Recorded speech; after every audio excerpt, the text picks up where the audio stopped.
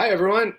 This is Eric Johnson, and if you are here for Log Tech Live, you're in the right place. I'm really excited to welcome our longtime audience and first-time viewers of Log Tech Live. For those of you who don't know me, I'm Eric Johnson. I'm Senior Technology Editor at the Journal of Commerce at joc.com. I write a Substack every Friday. The latest one just came out an hour ago, ericjohnson.substack.com, if you don't read that. And I host this show twice a month. It's one of my favorite things to do every week because I get to talk to some of the most interesting and exciting people in our space. And that space meaning the intersection of logistics and technology, obviously, given the name.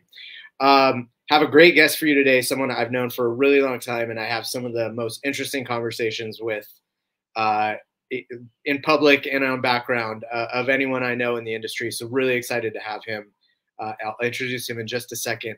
But first things first, along with thank you to all everyone who supports the show each month, I obviously want to thank our sponsor, FarEye. Thank you so much. Coincidentally, I was actually supposed to be meeting with the CEO of FarEye today. We're both in India right now. I'm still in Delhi, as I was the last time I was here. I was with you guys a month ago. Unfortunately, traffic got the best of both of us. We were both hopelessly late to our meeting, so we're going to hopefully do that next week. But one last thing before we move on to our normal news of the week. Thank you so much to Sarah at Let's Talk Supply Chain and Brian Glick at Chain.io for kind of co-hosting, stepping in for me last show while I was getting some R&R in Thailand. First time in Thailand. It was amazing. Totally recommended to everybody. The food is just spectacular. But with no further ado, let's jump in, as we normally do, to some of the stories and news that I find interesting. So first story that I wanted to highlight is one that I posted a week ago. And it sort of relates to what I see as a very confusing market around log tech, freight tech, this industry that we are all sort of keeping track of, and I've been writing about for more than a decade now. The last 2 years have seen this wave of excitement and interest, and most importantly, money into this space. It was most definitely a founder's market in terms of having options to which investors you wanted to go sort of target. And it was a case of investors sort of rushing in to get into deals, valuations going up, deal sizes going up. That wasn't just in log tech. That was really across the board in a whole bunch of different tech verticals. So that, as we've talked about on this show, that's changed a little bit. I won't say it's done a 180, but it's certainly changed in the last 3 to 4 months. Some of it is just, as the kids say, vibe, right? Like the vibe has changed. The economy is slowing a little bit, although you wouldn't know it by first half U.S. imports, which were up over 21. The inflation is obviously a huge issue. We can't ignore that. And also the Ukraine war kind of tank the public markets, right? And that's going to have an impact on the way that private markets are operating. And so what we've seen is VCs telling me they are being a little bit more circumspect about the types of companies they are now investing into, valuations coming way down, expectations around existing companies, around them being a little bit tighter on their spend and their unit economics. So I tried to capture that in this story. I think it's worth a read. There's some great comments from a VC. And we also kind of lay out the sort of confusing signals about companies raising money, companies laying off people. I actually just tweeted a half hour ago that Project 44 was the latest one to announce some layoffs, about 5% of their total staff, 3% in talent acquisition. And so a lot of noise out there, and it sort of mimics the bigger economy as a whole, right? Like there's just a lot of noise in various different directions about which way the market is going. So next story that I wanted to highlight is another one that I did earlier this week about electronic bills of lading. And that's a topic I've written about periodically over the last 2 to 3 years. And it seems like there's been a lot of momentum in the first half of 22 around this from a bunch of different vendors, and both in terms of releasing products, tying up with various container lines, and also acquisitions. There's been a couple acquisitions that have happened in the first half of 22. S-Stocks being acquired by ICE, the Intercontinental Exchange, I think it is. And most recently, Bolero being bought by WiseTech Global, the big forwarding software provider. So really interesting stuff. What I wanted to highlight with this story is the DCSA, which is, we've talked about them a lot on this show as well, this consortium of container lines that's trying to drive kind of open source standards or blueprints for key processes in ocean shipping. They are testing right now with ExxonMobil and 4 of those vendors, 4 EBL vendors, to see if all of those systems can be interoperable with one another, because all of these systems are sort of partnering up with different, or should I say, container lines are choosing different vendors to work with to build their EBL products. But as a shipper, if I work with 5 different carriers, I don't want to have to essentially adopt 5 different products from 5 different vendors. I want that all to be fairly seamless. So will be really interesting to see what comes of this project, which is supposed to wrap up by the end of this year. See if they can kind of drive that interoperability where it doesn't really matter which product you use or which container line you're using or moving your goods on. It should feel fairly seamless through that process.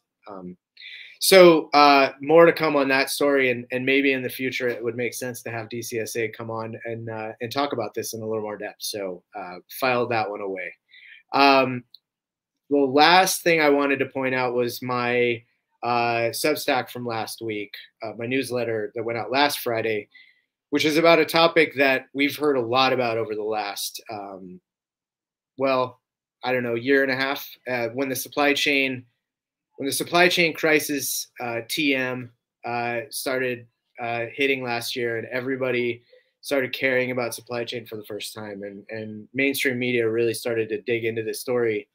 One of the things that came up is, well, if we didn't have international supply chains, we wouldn't have to worry about ships and port congestion and COVID lockdowns in China and all this, and dealing with countries we don't really like their politics and all that stuff. So reshoring, which is no new topic, it's been a topic ever since we started offshoring jobs. There's been a lot of momentum around, is this the time where we start to reshore? And there's some interesting data that suggests, yes, some stuff is coming back, and U.S. production is increasing in terms of the number of manufacturing facilities that are being built, and the number of times that the word reshoring is coming up in earnings statements from big retailers, especially. So it's all kind of out up for discussion. What I tried to address here is, to me, someone who's covered international supply chains for 20 years, it's never as easy as it is in sort of a statement to make about wanting to reshore, right? The nature of our supply chains have become so inextricably linked with a global footprint. And it's not just about point A to point B, it's about all the inputs that go into the product at point A. So you can maybe try to reshore, but you end up needing components for that thing that you're building from some of those countries that you were reshoring from, or other countries, right? So I tried to address this in the Substack last week. I hope it's worth a read. It's an interesting topic, and I didn't come to any grand conclusion. I just said that we need to maybe pump the brakes on this idea that we're going to move back all of our supply chains over the next 5 years. So with no further ado, I want to bring on our guest for today. He is Chief Marketing Officer at a company called Freightos, which I assume if you've been in international logistics the last 10 years, you might have heard of or come across. Eytan Buchman. Eytan, thank you so much for joining me. This is a little bit of payback because Ethan's invited me a couple times on his own podcast for Freightos, and it's always a great time and always a great conversation. So it was only a matter of time before I invited him to come on my show. It's a little bit of a home and away series. So thanks so much for being here today. Hey, it's such a pleasure. And yeah, I think I love these conversations. It's a lot more fun when there's people watching, but in general, I think there's so many things to unpack, and I think you have such a good perspective on these things. I'm excited for the conversation. Cool. Well, let's just jump straight in because I have more questions than we probably have time to answer today. So there may be a part 2 at some point. Thanks, Sarah, for welcoming me back, by the way. You guys did such a great job. I was just going to go on permanent vacation, I thought about. So, but I have too much fun doing this. So give me some background on yourself. We always talk about what Freightos is, and we'll get to that in a second. But I want to hear how did you get to the point where you started at a company that's kind of trying to redefine what global freight is? Yeah, it's so interesting, and I think there's so many other people that kind of echo this, which is I don't think anybody really dreams of getting into global freight when right, this isn't like an astronaut, fireman kind of profession. And my background was a little bit more meandering. I was in government and military for a while, spokesperson. Got out after a fairly long stint, after a good 8-9 years, and I'd always had this tech bend. I'd always been interested. I'd always tinkered, designed and sold websites in college for a while. So I like to poke around with code, but obviously not a technical founder kind of guy. But I live in Israel, and that's what everybody does. Like, and we're here, it's high tech central. Right? So I knew when I was getting out of the military, which is so bureaucratic and it's so hard to move things and it's so hard to actually make a difference. My tech background, the fact that it's like the default go-to, all kind of brought me to tech. But I felt this allergy towards the gloss of tech, like the social media, VR, AR kind of world. It just didn't really animate me particularly. So I spent a long time, Israel, luckily enough, it's a pretty easy market to be picky in.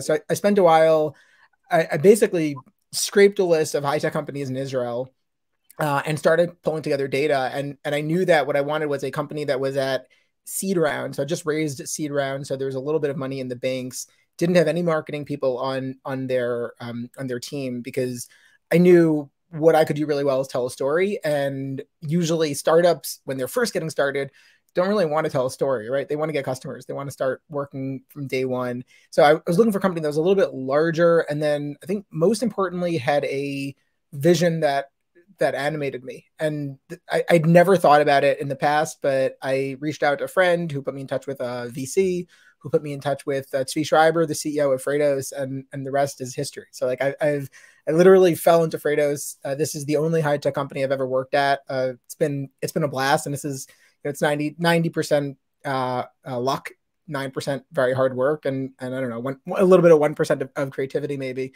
But it's just been such a blast. I joined 9 years ago when Freightos was kind of still wearing a diaper, and it's just been really, really fun to grow up together with the company. Yeah. Now you're a moody teenager with your headphones on listening to Exactly.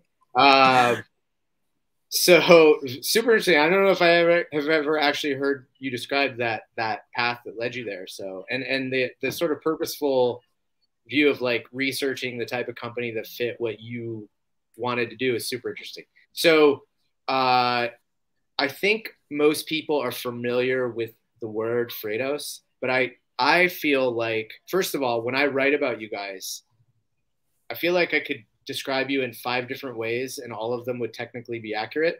And I feel like if I asked 5 people in the industry, what does Freightos do? They might all have 5 different answers, right? So, yeah. And that's not a slide on marketing. You guys do a lot of things. So maybe can you walk through like what you think the essence of Freightos is? Sure. Yeah. And you're absolutely right. It's a very, very big vision, and it's really hard to break it down. And I wish that we had that, like, hey, we're an Uber for freight or an Expedia for freight, and just really make it, or a digital freight forwarder or whatever it is, and find it very easy to position. I'll start, rather than counter positioning with a different company. The high level vision for Freightos is to build a global freight booking and payment platform. So really one platform that connects all of the different players within the global freight ecosystem, carriers, freight forwarders, shippers of all sizes, right? And you've talked a lot about stratification, and that large forwarders, small forwarders, very different than, the very small forwarders, the, stratification on the shipper side. So really trying to build one platform that connects all of those different players, but specifically on bookings, like not getting into the visibility, wormhole, and not getting lost in the TMS side of things. Our vision has always been to try to connect the different players across the board when it comes to pricing, capacity, and booking. And sometimes you need to build additional layers in order to get in the door, or in order to really digitize some of the different elements that we're trying to deal with. But that's been like the high level goal. And I guess I'll turn it back over to you. But the main building blocks that we've been using to do that is a company called Web Cargo, which connects between carriers and forwarders. Started as a rate management platform, and as the industry has evolved, shifted from rate management into actual capacity and pricing and booking between carriers and forwarders. And right now, I believe we're the largest, if not one of the largest platforms in the world for that. And then the second part is Freightos.com, which connects between logistics providers and shippers. And there's a lot of other things that kind of you can squeeze under that blanket, but that's the big picture. And it takes us to a lot of different places. Cool. Well, let's dig into this a little more. By the way, thanks to everyone who's chiming in. I think I've seen Canada, Poland. I missed a couple early on. Thanks, Nicole, in the background, for popping these viewers in today. I really appreciate all the support. I was just thinking, I'm jealous of your engagement, man. I just plug into the mainframe. The system is doing all the networking for me. I cannot take any credit for this. Sarah and her team has done an amazing job with this. So one of the things that I found interesting, aside from the core business, the product, is, and one of the reasons why we talk a lot, is you do a hell of a lot of research into the industry that you're targeting, which makes perfect sense, but you do it in a way that is sort of what I think of sort of straddles the line of like internal market research and public facing kind of market insights, right? And so you've done a survey for years that no one else is doing. Some other people now do it around uptake of digital tools, speed to quote, those types of metrics. Where are we in terms of, since as you look and think back over this range of research that you've done, APIs, right? You've sort of like looked at API usage in the industry. Where are we in terms of forwarder digitization, in terms of carrier digitization, as you sort of position yourself right now? Yeah, and that's a great question. I think that's such a simple but very telling question, right? Because we do a lot of research on this, and have since I think 2014 or 2015, and I don't think there's ever going to be a hey, we're digitized, or hey, we're not digitized. And also, if there's one thing that I learned before we got into that whole idea of doing research, we started, like I think many startups in this space started, with this very like, hey, freight is broken. Everything is broken about it. We're going to bring freight into the 21st century. Right. And in retrospect, I'm not just tone deaf, but what a dumb thing to say, right? Like, obviously global freight is right, because global freight, it works, and it's this massive industry that's working, and it works because a really large chunk of it is digitized. Like EDIs, we laugh at EDIs right now, but when those were first implemented, that was cutting edge, and no other industry was doing that. So I think that it's so important to, I have a lot of I have a lot of catching up to do in terms of just apologizing to the industry and saying like, no, the industry has actually done a really good job. What has changed is I think the technology out there has changed. With that created a lot of new opportunities. So you might be digitized, the bar that we had set for ourselves 5 years ago for digitization, I think that bar has changed. And that's why I don't think the industry is ever going to be digitized. But I do think that, looking at we try to come up with proxies. So, you mentioned before, we run this survey on a regular basis for online freight sales. How many companies can provide quotes from their website in real time? And that was an easy one for us to talk about because it's something that's very much in our wheelhouse, but it was always just a proxy above the surface of how internally digitizes the company. Because without a very solid rate management platform, without solid routing, without solid business logic internally, without a business culture that supports digitization, you're never going to get to that end goal, the little piece of, of the iceberg above the surface that actually can provide that real-time quote. So some of the proxies that we look at is on the carrier side.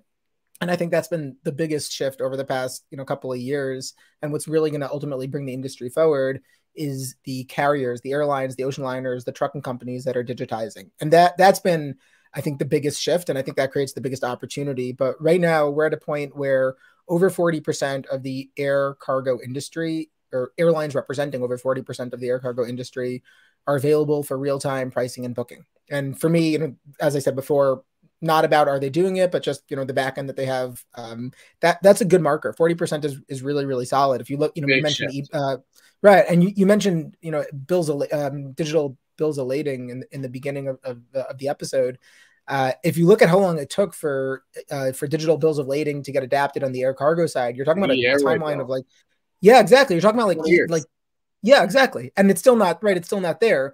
So the fact that we went from practically zero in 5 years ago into over 40% now, and it's not slowing down, I think that's a really good indicator that things are changing, and they're changing really quickly. On the ocean side, we're also actually a little bit farther ahead, just because it's much more of a fragmented, much more of a consolidated industry. So right now, all you need is the top 5 ocean liners to all be digitized, and suddenly you're in 75% of the industry. You've got 80% of the transactions, right? Exactly. It's the 85 rule instead of the 80-20 rule. So exactly. So that, I think, on that side, we're really, really far ahead. I've started to think that maybe counting the percentage of top tier freight forwarders that can price and quote online, I've started to think that maybe that isn't the right metric to track anymore for how digitized is the industry. Because I think at this point, if somebody's not doing it, it's probably not because they can't do it, as much as they've made a strategic decision not to do it for some reason. So, maybe on a regional basis, that's a little bit different, but I think the technology is there, and the companies that want to do it and feel like it's valuable have invested and have found the right online sales portals and online sales platforms to service their businesses. So if I had to provide a general answer, I think we're about half of the way there when it comes to industry digitization, at least on the pricing and procurement side. But I think that unless we keep on moving forward, we're going to keep on sliding backwards, because there's always going to be more that we can do. Yeah. Do you think that what went on in the last 2 years in terms of disruption to sort of not just the macro market, right? Demand went through the roof. The nature of demand changed. But also on an internal company workflow basis, right? Everybody had to sort of shift to remote, and this is like a 2-year-old story that's a little tired now, but I want to sort of do a postmortem on it a little bit. Do you think that sort of workflow disruption and shift bled into procurement, ocean, air, logistics procurement in a real way? Yeah, that's a great question too. I've obviously spent a lot of time trying to figure that out. I think it very much depends on the industry. I think there's some parts of it that were already moving in this direction. Like everything in the world, things were moving in the direction, but it accelerated because of that. There was a funny conversation with a woman from a large top 20 airline who said that the biggest impact of COVID and remote work was just Zoom. The fact that they don't need to fly all over the world just means they're that much more efficient. I mean, their planes are obviously flying, but just for the meetings, it just makes them that much more efficient. I think the real silver lining that we're going to have on the logistics procurement side long term is that the volatility within the industry, right, which has always been there. Volatility is a permanent characteristic or feature of global freight. It's not something that is unique to COVID. Maybe it was amplified during COVID, and there were little tastes, or sometimes large tastes, of, oh my God, I can't believe that we're doing it like this.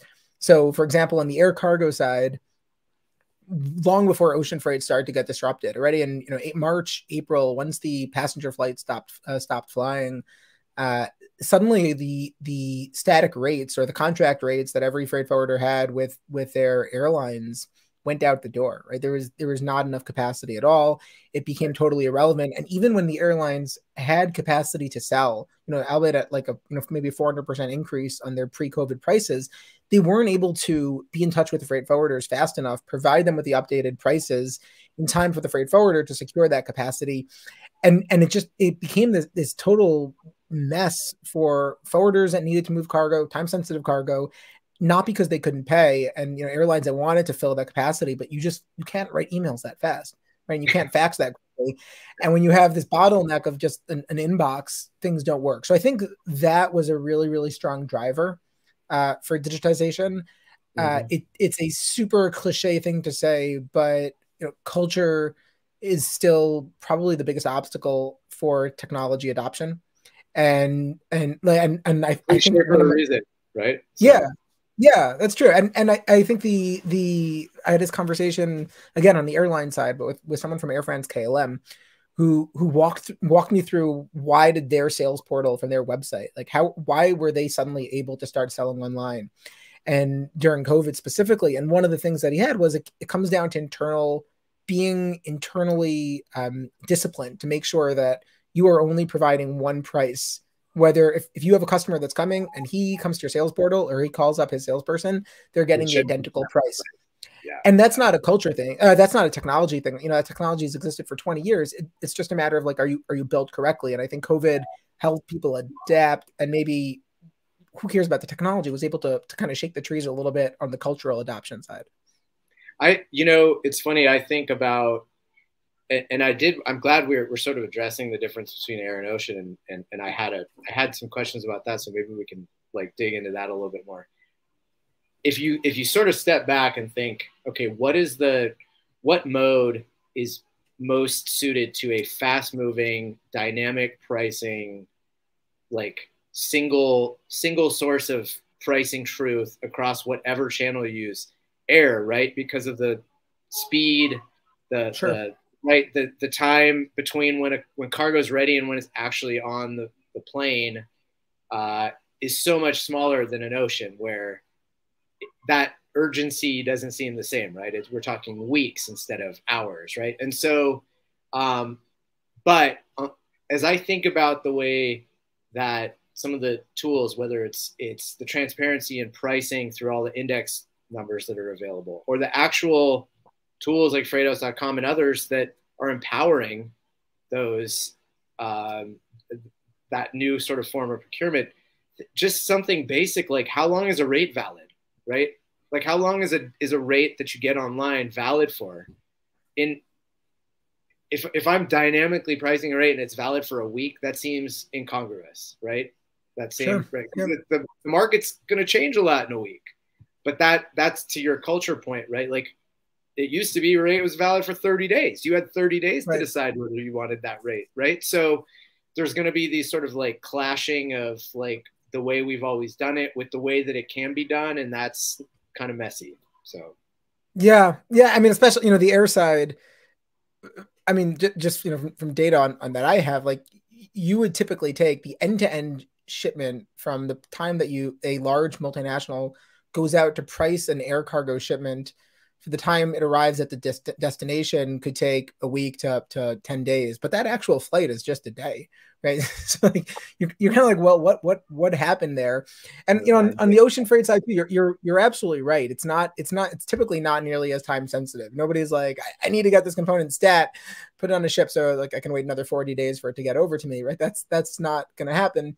But I do think that the efficiency, just from a pure human perspective, right? Like how many times do you want to pick up that phone to actually make that call? And there, or the emails. Yeah, exactly. Like, oh my God. Exactly. And those nested emails, the fact that I think ocean liners have been very, very good at this. And, this started before COVID too, but have been very good at starting to push their customers online. I think when you're the ultimate capacity owner, you have the ability to and especially such a large one, you have the ability to force people to adopt new technology. That's like the Hapag-Lloyd or Maersk penalties if you call up book a shipment, book a shipment rather than if you don't. So yeah, I think it's been an interesting difference. But yeah, I mean, air and ocean definitely very, very different dynamics too in terms of digitization. Well, how do you, so maybe one last question on this. As you're sort of thinking about the experience for your customers as they manage air and ocean, and you want them to have like this most seamless experience across the different products or interfaces they may have, how do you manage those drastic differences? And because I think this has been historically, these modes have all been segmented for a reason. They all have all these weird characteristics that are very unique to them. My dad would have hated me saying very unique. That was his pet peeve. You're either unique or you're not, right? You can't be more unique than unique. But how do you sort of create that more seamless experience when the actual underlying characteristics are very different? It's difficult, and I think it depends if you're looking at this from a forwarder perspective. The forwarders that are using our suite of tools to book with the carriers or with the shippers. Yeah. I'll start with it's always kind of, rather than just like sing the praises of what we do, I'd rather actually talk, trash ourselves a little bit, like the things that don't work. And that, I think no freight forwarder really does particularly well necessarily, and besides our customers who are awesome, obviously.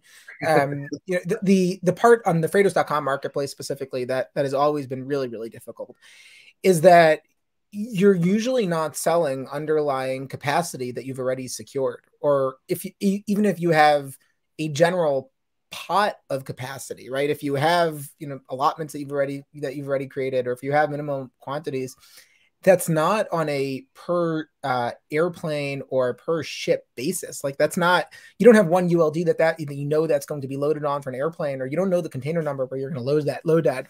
And what that means is that in many cases, or probably the majority of cases, you're a logistics service provider, a freight forwarder, or a marketplace, or whatever it is that's selling capacity is selling something they don't own. It doesn't have, yeah. And it's a crazy idea. And where it gets a little bit more complicated is that on Freightos.com, especially, a large chunk of our users are very small importers, and kind of what we aim to do is to make it a really easy process. And it's so hard for them to wrap their minds around that, because they're used to courier. They're used to just like, they know exactly where it is at any given moment. They know exactly how much it's going to cost.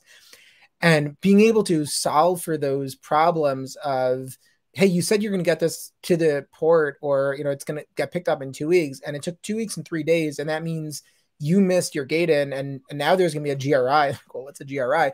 And that whole, it's really hard to solve for that. And I think one of the biggest parts of the IP, and we've spoken about this in the past, that we've developed on Freightos.com isn't technology as much as a very, very strong SOP, just, standard operating procedures.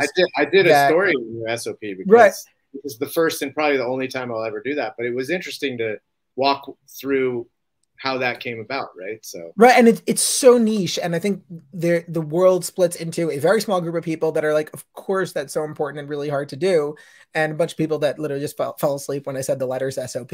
But that's the only way to solve for it, is creating structure. And the only way to create structure is A, to digitize it, because offline structure is just never going to work fast enough, and B, to have some type of player to enforce it. And that's really why I think one of the biggest elements of value that I'm so excited about from a Freightos perspective is that we're vendor neutral, that we're not a carrier and we're not a freight forwarder, we're not a shipper, and being able to kind of take a step out and look at it from the outside, but also figure out how you're connecting the tubes creates a lot of opportunities to think about those problems and try to solve for them. I just wanted to wrap back to the thing you mentioned about selling capacity, intermediaries selling capacity they don't have. This came up recently because we've written a bit this past week about spot. A lot of people using Freightos as index, the FBX, to see that spot has gone below contract on a lot of lanes, and whether that's going to induce shippers to abandon contracts or shift some of their allocation that would have gone contract to spot. A couple forwarders I talked to mentioned that exact thing, is like that spot rate that's 500 or 1,000 below what their contract is is a rate that forwarder is offering, but there's no actual space that they have yet secured for that rate. They are just essentially using data on the market and what they're hearing, and maybe a promise from someone that they can get a slot attached to that rate. So you're right. There's all of these like weird nuances that, you know, you can only learn through bumps and bruises of doing this, or on the technology side, you come across it when you're like, oh, wait, I need to structure this transaction and attach it to an actual product. Oh, but that product doesn't exist yet because that company hasn't bought it from the other company, right? So and that's also why I think this probably wasn't something that I was thinking about, 10 years ago or whatever, 8 years ago, but it's why no matter what gloss of technology you put on a shipper's platform or a freight forwarder's platform, when you don't have the last, the bottom pillar of the industry digitized, if the trucks and the airlines and the ocean liners aren't digitized, no matter what, everything after that is going to be imperfect, because you're just selling things that you don't have. And you can build really good data models and be right 80% of the time or 95% of the times, but it's just incorrect for the shipments that probably really matter. Yeah. With our remaining time, a couple questions. I haven't addressed probably the biggest thing to happen in Freightos this year, which is you guys announced a couple months ago that you're going public via a SPAC. Yep. Do you want to quickly try to describe what a SPAC is and the sort of reasoning behind the decision to go public and why to go public in this manner? Sure. Yeah, a good question. And for the people that do know SPACs have a super negative connotation these days, and definitely something I'm interested in talking about. So, obviously Freightos has grown a lot over the past 8 years or so. We work with over 3,500 freight forwarders. Nearly every one of the top 20 global freight forwarders uses our platform internally. We work with more airlines digitized in our platform than any other company, over 10,000 importers. And we've been building up this platform that connects all the pieces really, really well. It's been growing quite successfully. Some of the business units at Freightos are profitable. Some of them were intentionally kind of emphasizing growth instead of profitability right now. And it's been growing really, really well. We, as we continue to grow, we've been looking at funding to continue that growth rather than necessarily, shifting into profitability right now. So we started about a year ago, I would say, maybe a little bit earlier, like looking for, hey, what's our next funding round? And what Svi, our CEO, talks about frequently is that we didn't choose a SPAC. We chose the SPAC partner. A SPAC, you mentioned it before. A SPAC is a special purpose acquisition company. It's basically a blank check company that goes public. So in our case, it's a company called Gesher, goes public on the NASDAQ. And then it basically reverse acquires a company. So in this case, it would reverse acquire Freightos, and then we would become FROS on the NASDAQ. And some companies, historically, SPACs were seen as a little bit of a backdoor to go public. The SEC has come down on that very, very, very hard. And more recently, the reporting requirements for SPACs are much, much more stringent. So, in our case, the reason we chose to go with Gesher and go public, together with this company Gesher, is unlike most SPACs, their capital is committed. So one of the knocks on SPACs is that a company can promise they're going to reverse acquire you, and then a day before you go public, they can pull all their money back, and you're kind of left with looking pretty stupid. So with Gesher, them and their institutional investors have committed $80 million. No matter what happens, they've kind of, the SPAC is larger than $80 million, but they committed at least $80 million in total in order to go public. So that part was obviously great. And then the other component is that it's just a group of very, very, very smart people that are long-term investors. So our new investors that are joining are all going to stay locked into the company for a couple of years, will not be selling shares. It's just, it really is a funding round that also brings us public. And why go public rather than just do a funding round in that case? The part that I'm really excited about is that no matter what we do and no matter what we say, there is always a lot of mistrust about what Freightos is actually trying to do. And I still get this, from freight forwarders that are sure that our life mission is to cut them out of the game. And that's it's a strange thing to say because our largest customer base are freight forwarders, and we work with every freight forwarder, and I think you could talk about it until you're blue in the face and people just say sure, but then they walk around and will say yes, but they just want to kill us. So I think when you are publicly traded, and I'm seeing this from the number of documents that we need to write and the number of lawyers that are going through it, it comes with a certain degree of transparency that companies can literally just open up your book and see exactly what you're doing. And if you're trying to build a vendor neutral agnostic platform, that kind of transparency is actually really, really good. And I think that really plays in our favor for people to be able to look at, exactly what we're telling the SEC, what we're legally committing to from our company vision to build a vendor neutral platform rather than become a freight forwarder to cut people out. So I think that for me is probably the best silver lining of this process. Yeah, I mean, it's a great point. And I think, as we're part of a big data company at S&P Global, and I think we benefit from the same type of, the more transparent you are about the data that you provide, the more people can trust it, right? So same with your sort of the model, right? What's the time frame on that, if there is one set up yet, or is that still TBD? Goals by the end of the year. It takes, just because of all that SEC stringency and reporting, it's kind of subject to the back and forth that we have with them after submitting documentation, but the goal is 2022. Okay. Cool. Good update on that. Maybe last question before we go. I'm going to start. I was inspired by Eytan has an awesome last question that he asked on his podcast, which is, what's your favorite pizza topping or pizza type, right? So I'm going to steal your idea and I'm going to start asking every guest, who's your favorite band and why? Oh, that's a good question. Hard one.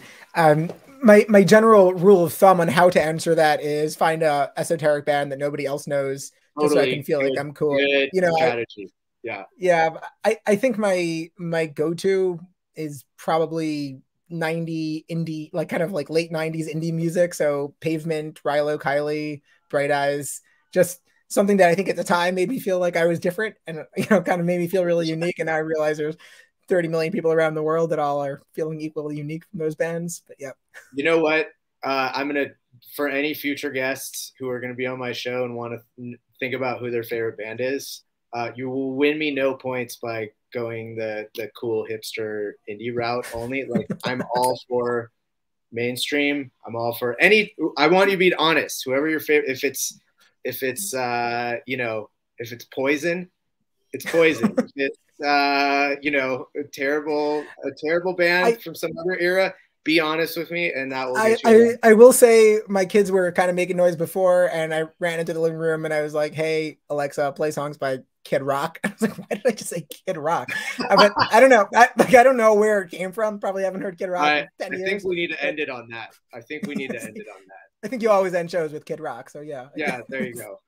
That will not happen ever again, I promise. Eytan, thank you so much. It's always great to talk and really enjoy the conversation. How can people get in touch with you? Yeah, LinkedIn. I love talking to people on LinkedIn, but Eytan@Freightos.com or Ethan@Freightos.com both work. So yeah, you can see Eytan and Freightos in my byline there. So just hit me up there. Awesome. Well, thanks so much for joining. We'll talk soon, all right? Cool. All right. Just a couple minutes remaining. Great. Thank you so much, Eytan. Always enjoy the conversation with him. Dad joke of the week time. Once again, submitted by my son. He's a treasure trove of these terrible jokes. How do the baseball players on the bench get to the game? Give you a second. The subway. I don't know if he's making these up or if he's reading bad joke books and feeding them to me, but I'm going to give him credit. And once again, any complaints should be directed at him, not me. Thank you, son, for providing this week's bad dad joke as usual. So before we sign off, buzzword explained this show, liquidity. This is less a tech term and more of a financial term. So I'm really wading into some dangerous territory here because I am the farthest thing from a finance expert. But liquidity comes up in a couple different sort of ways related to tech, right? We've heard companies are always looking for an exit, right? Everybody wants to sort of come to a conclusion on their journey in building their company, whether that's IPO, going public, whether it's selling, whether it's just growing organically and reaping the benefits of that. Liquidity is this hugely important thing because, especially right now, because as I mentioned before, venture investors want a path to profitability, and sometimes all of the money that a company is valued at is not necessarily liquid. So one of the things that I've been hearing over and over from companies is that they have a sort of war chest of cash on their balance sheet to sort of tide them over whatever this next 6 months, 1 year, 18 months looks like. So liquidity, the ability to be agile with the money that you have or that your company is valued at, as opposed to it being completely tied up in equity, but actually having the ability to move and acquire, pay your people as inflation rises. All that stuff is going to be super important in the years ahead. So with that, another great episode of LogTech Live in the books. Thank you again to FarEye for sponsoring this episode. I really appreciate it. And thank you again to Eytan for a great conversation. And most of all, thank you to Sarah and the Let's Talk Supply Chain team and all of you who attend every single episode. I truly appreciate it from the bottom of my heart. And we'll see you on the first Friday in August. Thanks so much, everyone. Bye.